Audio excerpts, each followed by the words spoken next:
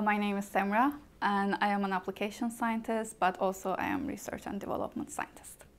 The mission of BrainXell is to provide most relevant neurons and microglia and astrocytes to researchers to advance the neuroscience field.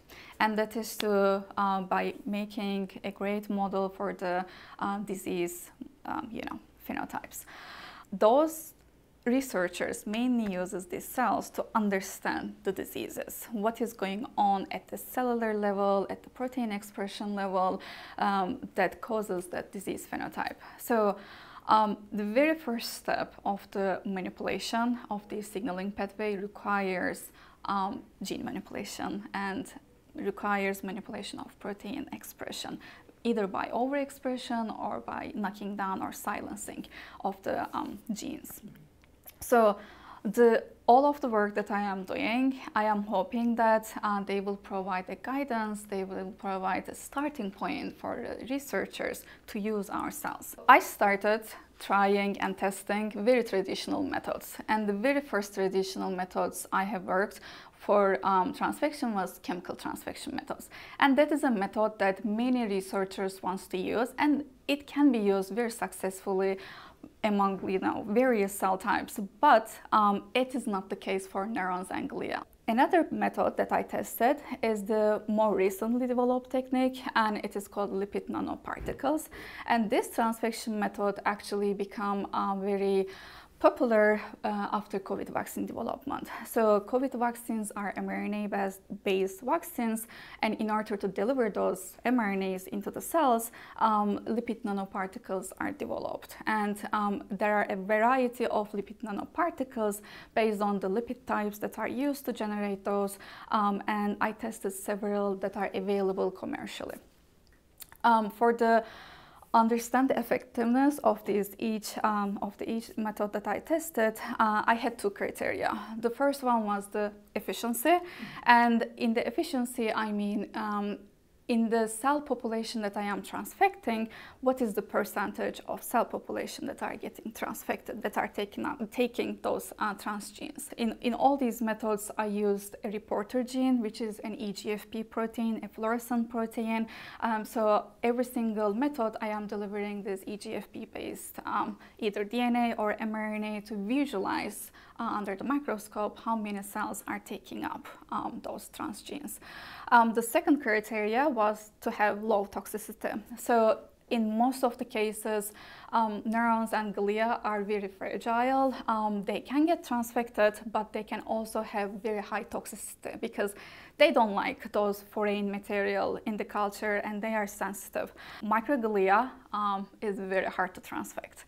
So neurons and astrocytes, I had like a couple of methods that worked pretty nicely, but for microglia, all the traditional methods that I have tested failed miserably.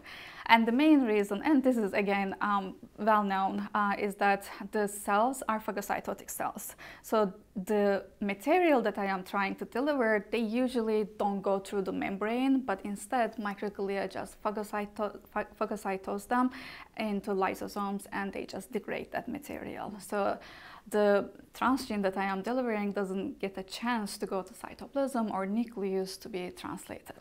But the LNP approach, the lipid nanoparticle approach, actually worked great for microglia.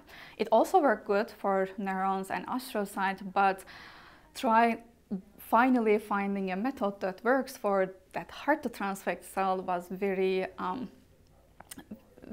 rewarding. In order to decrease the toxicity that I am seeing in neurons, I try to remove the media, like make some media changes, or try to observe them daily to see if I can control that toxicity. So that is one thing that I think very challenging, especially for the transfection. And the other thing that might come as a surprise, but the neurons, astrocytes, or microglia, the transfection can be modified at the time of the transfection that you are doing. So neurons and astrocytes tend to take up the delivered material when they are transfected very early on, like during seeding or one day after seeding. For microglia, for example, which was very surprising to me, they didn't take up when I put the LNP particles in the media on day 1, but they took up those materials when I transfected them at day 4, much better compared to the seeding. So there are little tips and tricks to these transfection methods, and you need to consider and observe how the cells can tolerate basically daily. So in my trial of these different transfection methods, I used EGFP as my reporter, right? So, and I used this EGFP reporter gene under a constitutively active promoter.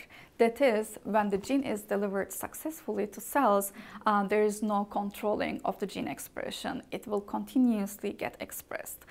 One downside of this is that it is stressful. So for me, the big advantage of EGFP reporter is to visualize it under the microscope throughout the culture duration and the transfection experiment. But it can be toxic, and in some cases I might be seeing some toxicity just because of that overexpression rather than the transfection method itself. We can modify that reporter gene and modify the promoter to be more specific to the cell type. Like if you use an endogenous promoter specific for neurons, you definitely don't have that much of expression, and that you don't have that much of toxicity as well.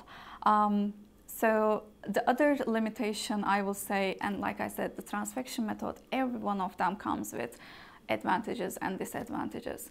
For example, biological methods like AAV works great, but if you want to deliver a gene that is big, that is large in size, there is a limitation. Like you cannot, for example, package more than 5 kb plasmid DNA into AAV. So all of these needs to be considered to decide which transfection method to choose at the end. And it all depends on your hypothesis, it depends on your endpoint assay, and they need to be considered. BrainXell is continuously developing new cell types, and I am very excited to test those new cell types and to see which transfection method works for those cell types, because I am sure that when researchers want to use these cell types, they will also want to manipulate gene expression at certain points. So I do want to give that kind of guidance. The other thing, I am really excited and I am very thankful that I was able to find this LNP to be successful for microglia. I do have a project that is going on for microglia, and in that project, in that study, I am testing different chemical compounds to see if I can modify, some endpoint. And I want chemical compounds can be very dirty, and that they are effective on signaling pathway, but it can be effective for other signaling pathways as well. So supporting the data that I am obtaining with the chemical compounds with some genetic approach and modifying the target protein, with that LNP transfection will be very valuable. It will add another layer of verification to my studies as well. So I am very excited that I was able to find a method to transfect microglia.